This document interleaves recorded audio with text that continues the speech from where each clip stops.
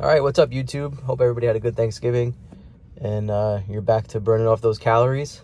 And I have a quick video for you guys just to show you there is a new update from Hansshow for the 9-inch Linux display. A lot of people have been reporting that the display, when you are in, right now my lights are off, but I'm gonna turn them on real quick. So if I turn my headlights on, you'll see on the display the brights and fog light indicators are now coming on. And this seems to be something that has been since the last two updates. If you're not aware, if you are a owner of the full self-driving package, Elon just announced that the full self-driving beta software has now gone out to all of the owners of the software and hardware. I believe you have to be on a certain software to get it. If you are on a software that is newer than 2022.36 branch, so if you're on like 2022.40, unfortunately you have to wait until the beta software catches up to that branch.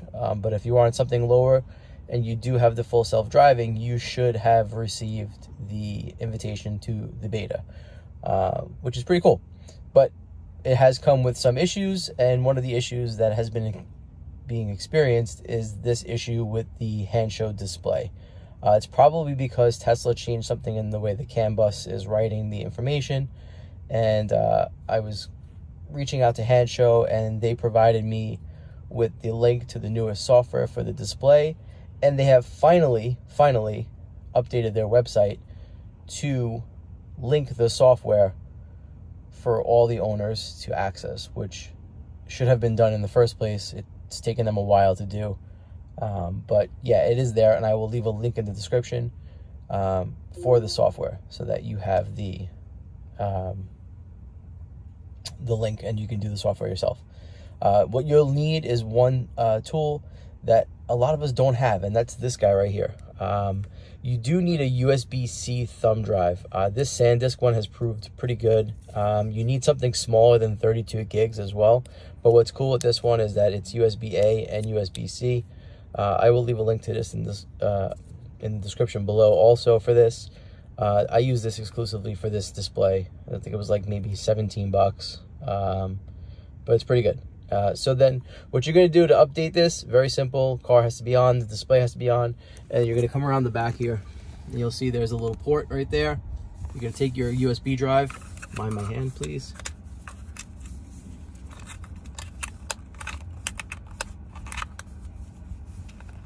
And sorry, I'm holding the camera and the thumb drive at the same time.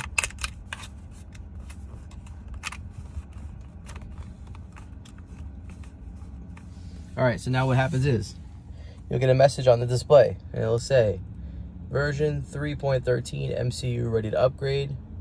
All right, so what you're gonna do is you're gonna hit start. Okay, do not power off. You'll get a little status bar there.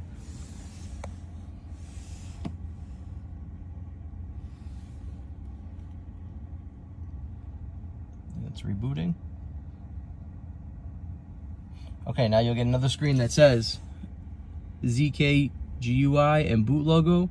You're gonna tap both of those, and then on the bottom right here is an upgrade button. You upgrade. Okay, and then you'll get a second status bar. It says upgrading, don't cut off power. Sorry, I'm trying to hold the phone where the angle, the sun glare is insane right now. This second update takes about a minute and a half. It's very important that you don't cut the power off on the car. You could brick the unit. And hopefully this addresses the issue with the wrong indicators for the lights being on. And I will say, since owning this since May, Hansshow has been pretty diligent in getting out updates. The only issue has been having access to them up until now. So now you see it goes back to this page. All right, what you want to do is on the top left corner here, there's an arrow. You just exit out of that. And we're back into the main menu. You can remove the USB drive. And the update is done. Let's see if it worked. Go here, headlights on, and boom, we're good. Okay, I do have my fog lights on, so just so you know, on this particular device, the fog light indicator has always been incorrect, where it's using the middle ones here. Sorry, CarPlay connected. So that for me is okay because I know my fog lights are on. You can see on my screen, fog lights are on. I've reached out to Hansshow and they said that there's nothing they could do about that particular thing, but at least now the auto headlights are in fact not showing up anymore, and you can see my headlights are actually on. So I put them back on auto, they'll shut off, and the light indicators are now off. So if you're having that issue, hopefully this helps, and the yoke will be back soon once the shoulder's better. Yeah, stay safe everybody, and see you on the next video.